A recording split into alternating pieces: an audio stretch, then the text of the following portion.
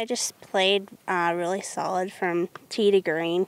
I hit 14 fairways today, so that always helps. But yeah, I mean, I just hit my driver straight down the middle almost on every single hole, so set myself up for good positions and wedges in my hand, which was nice. Like, just the altitude change, like, you can use it to your advantage. Like, I was hitting some drives were going 300 yards today, so I had a wedge in my hand almost every single hole, which is helpful. Plus, the greens are tricky, so getting yourself in the right position on the greens definitely helped. My lowest round ever is a 67, so I was kind of having that 66 in my mind, but I'm looking forward to it tomorrow. I think I can do it tomorrow, so just stay positive and keep hitting it well.